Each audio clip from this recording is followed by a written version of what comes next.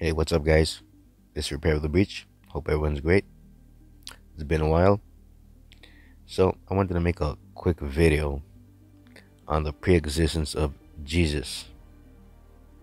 So, Hebrews 1 2, to the Son, whom he appointed heir of all things. So, Jesus is the heir of all things. Listen, through whom also he made the ages. In the Greek, διαού και ποιήσεν τους αιώνας. So, the Son created the ages. The Son created time. So if the Son created time, he has to be before time to create it. He has to be outside of creation to create time. Do we have a confirmation?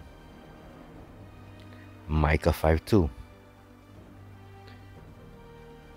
Shall come forth the one being for ruler of Israel, and his going forths were from the beginning, from days of Eon. On account of this, he will appoint them until a time of giving birth, and she shall give birth. His going forths were from the beginning. Η εξόδια αυτού απ' αρχής. From of days Aeon. It's ex ημερών aeonon. It's out of the days of the ages. So it's out of time. And is going forth from the beginning. Η εξόδη του απ' αρχής. Η γάρ εξόδη μου εξόδη ζωής και ετοιμάζεται θέλησης παρά Κυρίου. For my issues are the issues of life. My exits are the exits of life.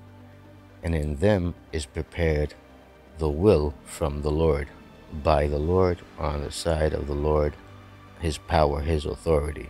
He has received it where he is at his side and his delight, as Proverbs 8 says. If you read the whole Proverbs 8, you'll understand that wisdom is Christ, and he was there in the beginning at the side of the Father, where he created everything with the Father and the Spirit.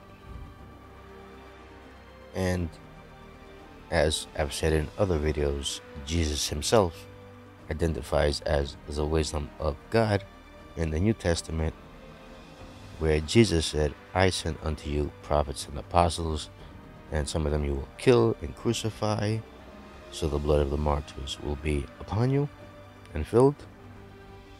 And in the other gospel, can't remember right now, maybe it's in Mark, I'll just post it here, wisdom said it. So Jesus himself identifies himself with wisdom, and the gospels identify Jesus with wisdom, who sent the prophets. And who sent the prophets? It's the Lord God Almighty. So, the love of God, the grace of our Lord Jesus Christ, and the communion of the Holy Spirit be with you all. Amen. See you next time.